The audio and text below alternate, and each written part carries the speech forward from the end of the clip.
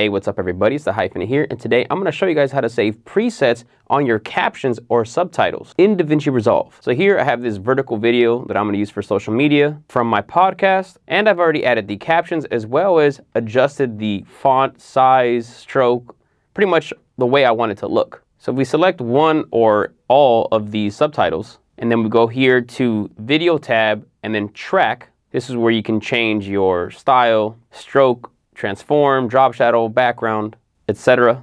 Once you've made your adjustments, if you want to save this as a preset so you can apply this to other captions on other projects, then all you have to do is have one or all of these selected from one subtitle track. So for me, I'm using subtitle 1.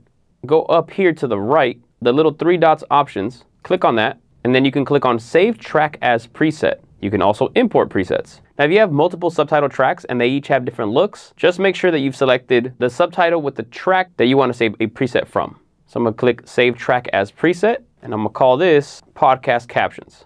Press OK. All right, so here I've opened up a new project with no subtitles.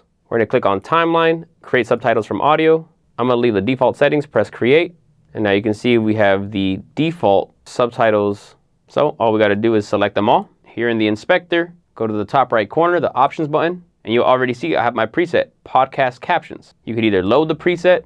If you made changes, you can update the preset. You can export it or delete it. We're going to click Load. And literally with one click, it's all exactly how I want it to be, with every single parameter exactly as I had saved it. So there you have it. That's how simple it is to save presets in your captions or subtitles in DaVinci Resolve. Now on this channel, I do have a DaVinci Resolve playlist with a lot more tutorials, so go ahead and make sure to check that out. Hopefully this video helped you. If it did, please drop a like on this video, drop a comment below if you have any questions, and please make sure to subscribe. I have a lot more videos coming soon. I'll catch you guys on the next one. Peace.